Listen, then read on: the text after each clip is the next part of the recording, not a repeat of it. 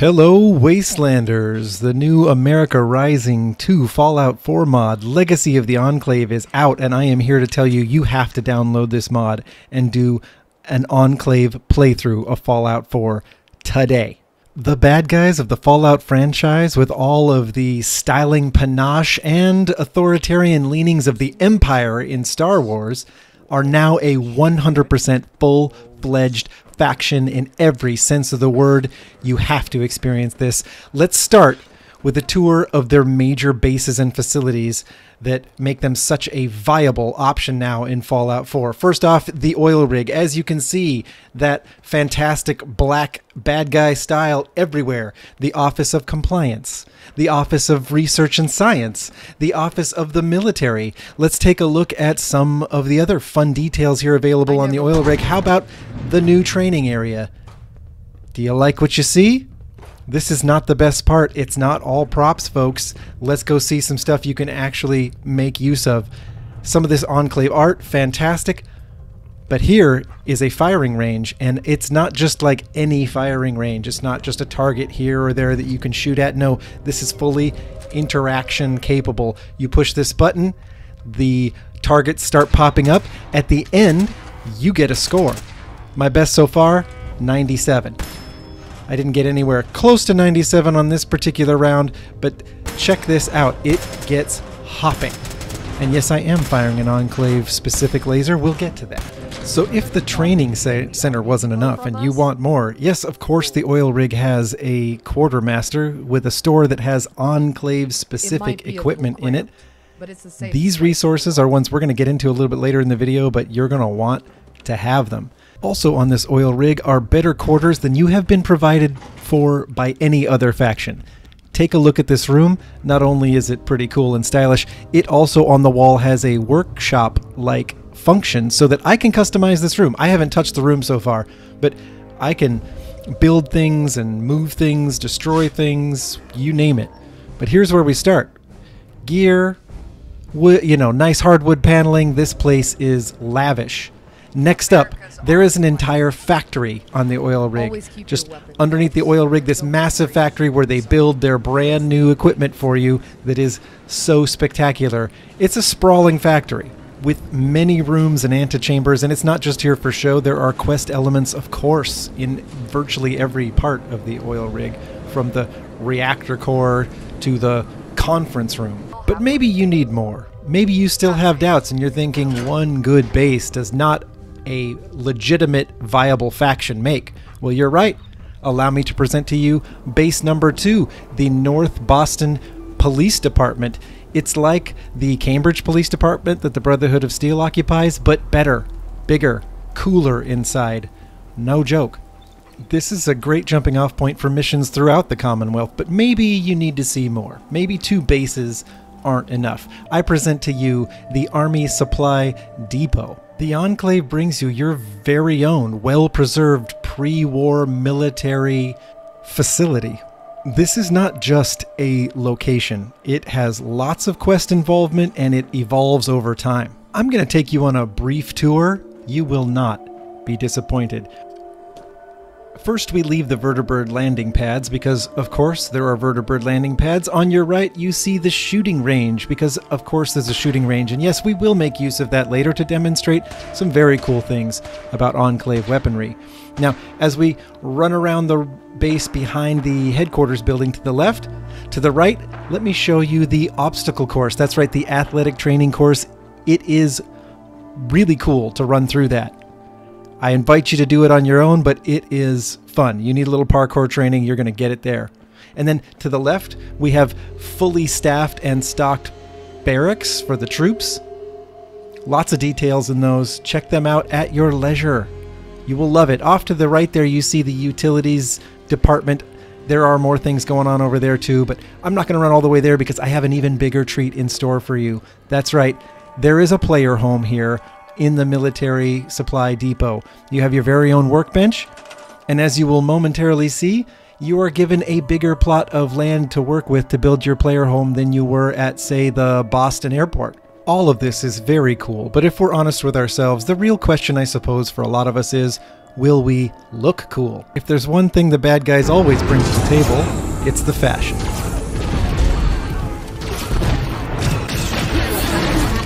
So without further ado, let's preview the Enclave's hottest new looks, shall we? What you're seeing right now is the Frost uniform for snow combat and some combat armor gear, including an Enclave-specific chest piece, but they also have the Desert uniform, the Urban uniform. That's right, looks pretty good. Notice that the Enclave-specific combat armor has its own metallic sheen. It's a lot cleaner than even typical shadowed combat armor, probably because they have a factory making it brand new. You want to look like the badass leader that you are? Check out some of their officer wear. Are you more into stealth? Do you want to be covert ops? How about this chameleon covert ops suit? That's right, available from the quartermaster on the oil rig. These are all sharp looks, but let's say you prefer something a little more rustic. Colonel Whitehill's outfit should have you taken care of. Now, headgear. Enclave-specific beret. Enclave-specific officer hats. Enclave-specific flight helmets. Enclave-specific gas masks with that wonderful bad guy look. And as promised, I'm going to show you that the Enclave is also bringing it where it counts. With the oil rigs factory running again, we'll have the best gear in the Commonwealth. He's right. They do. Let's use the firing range to demonstrate. You may be familiar with Final Judgment, Elder Maxon's Gatling laser that has 25% faster fire rate. Let's take a look at its performance. A really nice weapon. A wonderful one to get. I'm always pumped when he drops it if we destroy the Brotherhood. 124 damage, 340 speed. Now let's take a look at a basic Enclave Gatling laser. 144 damage, 363 speed. It has one of the best vanilla Gatling lasers in the whole game beat. And it has this awesome yellow laser beam Enclave style. How could you want anything more? But there is more. Let's take a look at their plasma weaponry. Here's a basic plasma gun, 155 damage in both energy and physical.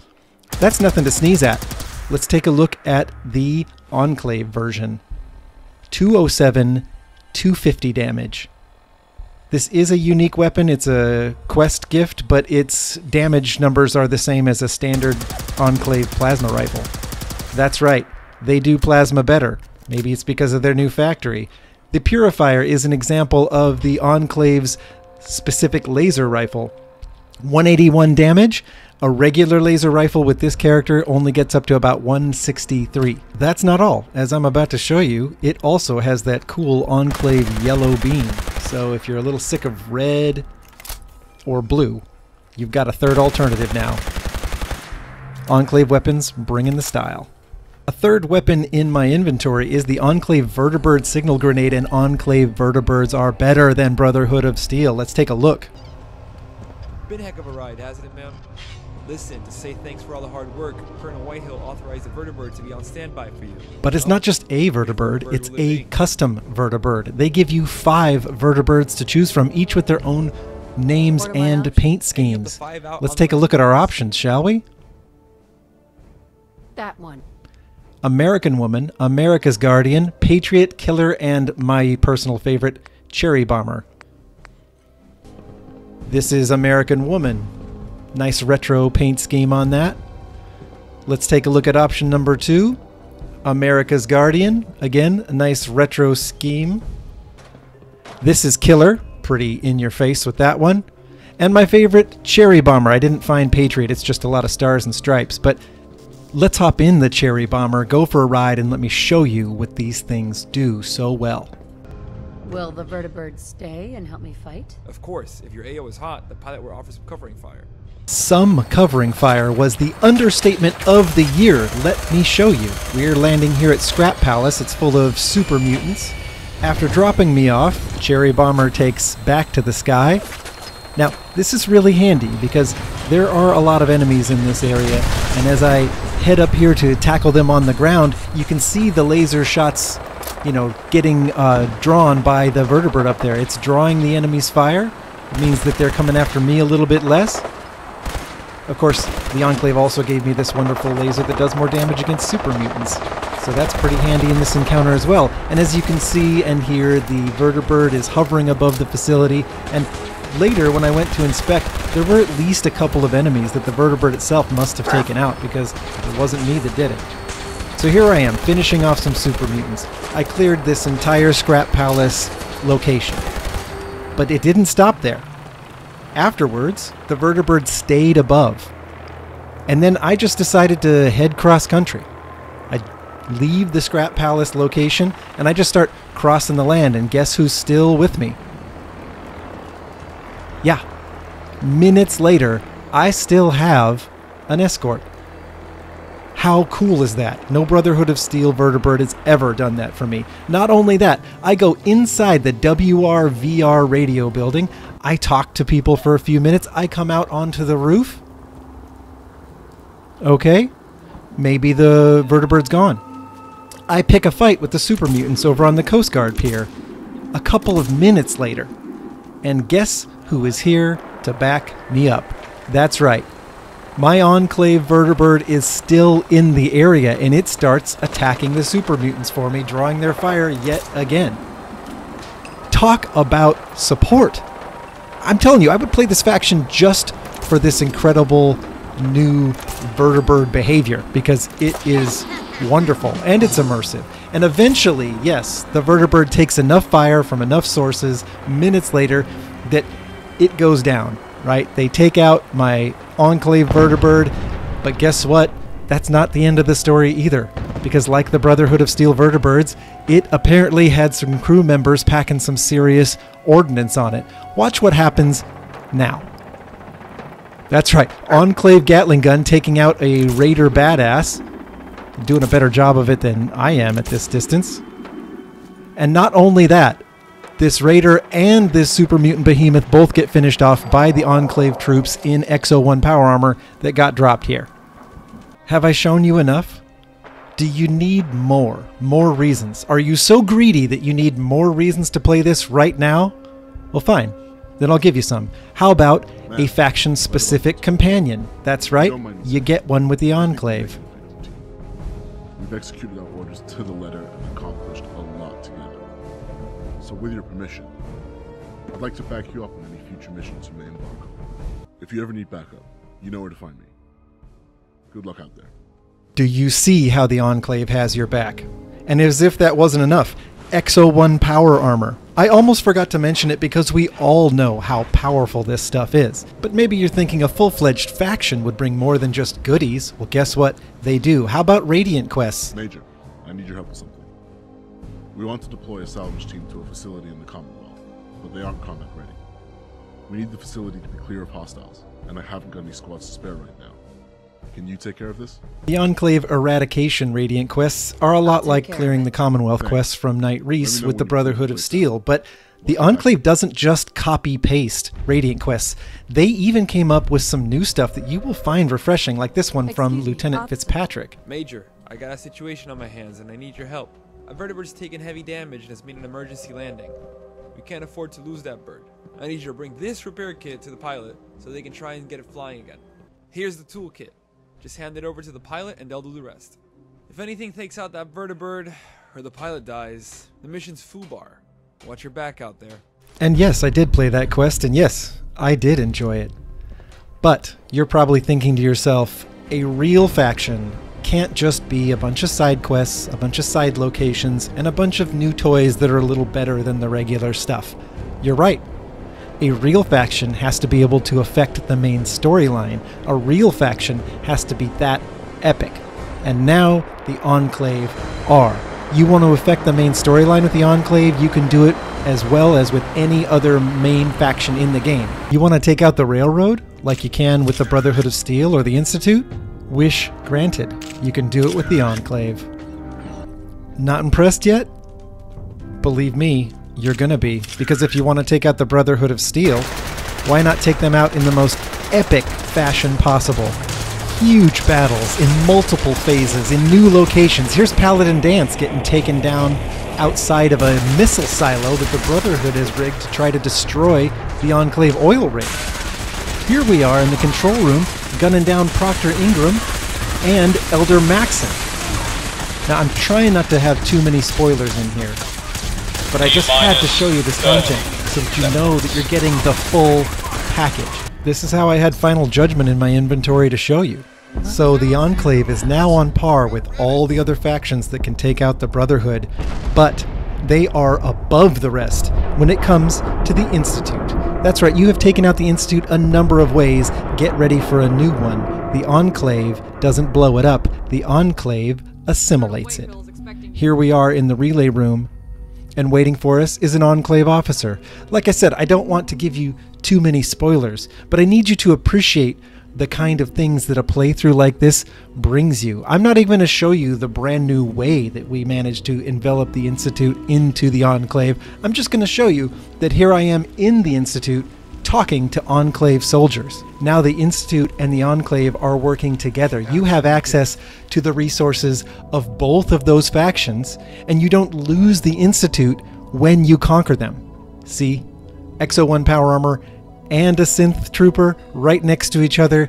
They are both yours to command now. I want you to take a second to let that sink in. And Institute quests in the DLC Far Harbor aren't broken either. What are you waiting for? Why haven't you installed this yet? Have I not shown you enough? Okay, you savages, I know what you really want. You want proof that this Enclave brings the pain, that it has lots and lots of massive battles and bloodshed. Well, here you go. Let me know when you've seen enough.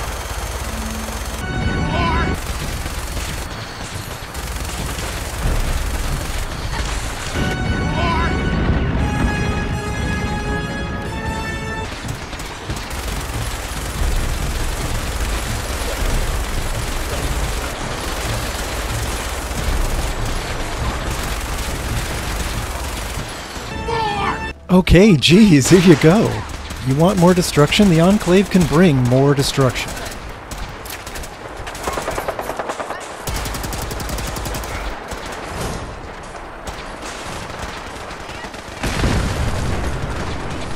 But when will you finally be satisfied? That's enough. Phew. Okay, guys, I think we can finally take a break. I think they're finally convinced they've seen enough.